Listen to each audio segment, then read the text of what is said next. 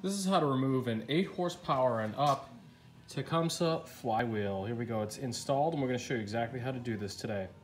The tools we're going to need for this job are as follows. Here we have a 3/8 drive cordless impact. Then we have a 15/16 fractional socket.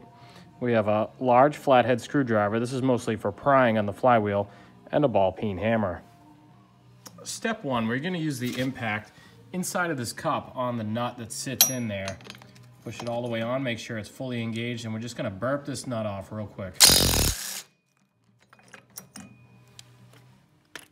Now with the recoil adapter cup out of the way, we're going to take the nut and we're going to screw it on here just so that it's even with the end of the shaft. And we do that to prevent the shaft from developing a mushroom when we smack it with the hammer later. Now, looking at this engine from the top, we're going to take this screwdriver, we're going to insert it here in between the 2 posts for the coil. And just because I don't want to hold it with my hands, we'll take our hammer, just give it a couple taps. With the screwdriver in place, preloading the whole assembly, we're just going to take our hammer and give it a couple nice raps right here on the end of the shaft.